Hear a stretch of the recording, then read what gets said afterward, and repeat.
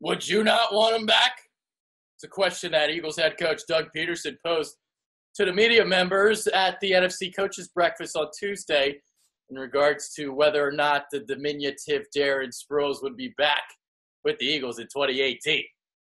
Because Doug Pederson wants Sproles to be an Eagle. I mean, would you not want him back?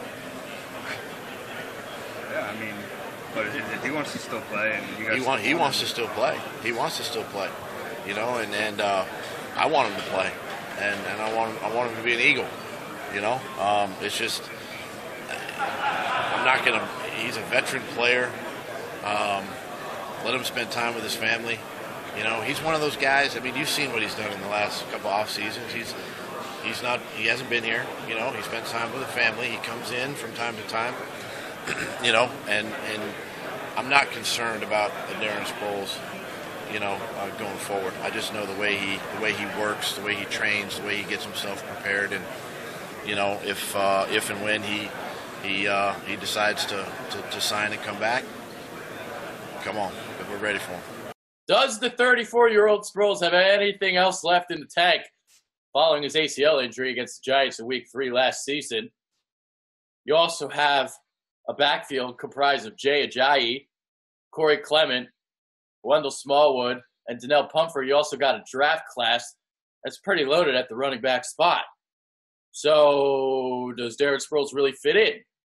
Okay, maybe not. But where the Eagles could use him is as a punt returner, because it was actually one area where the Eagles weren't great at. Kenyon Barner was the team's returner last season as the punt return guy, averaged 8.9 yards per punt return. Darren Sproles in his career, 9.6 yards per punt return, and in 2016, averaged a lofty 13.2 yards per punt return. You also look at what he can do coming out of the backfield as a receiver. Yes, Corey Clement got pretty damn good at this, catching wheel routes, especially in the Super Bowl, 100 yards on 4 receptions. But Darren Sproles can do a little bit more. You can line him out in the slot. You can line him out wide. Loves running those option routes, especially on the 3rd and 5. A perfect target in those situations. So I'd be all for bringing Sproles back. And as we saw last year, Doug Pederson is not afraid to keep a bunch of running backs on the roster. He kept 5 before putting Pumphrey on the IR. So I can see the Eagles keeping 4 backs this year, with Sproles being one of them. And I could also potentially see them drafting a running back. Maybe that means Wendell Smallwood gets cut. Maybe that means Donnell Pumphrey gets cut.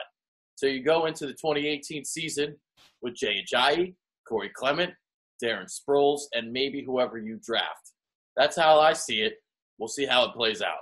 Adrian Fedkiw, out.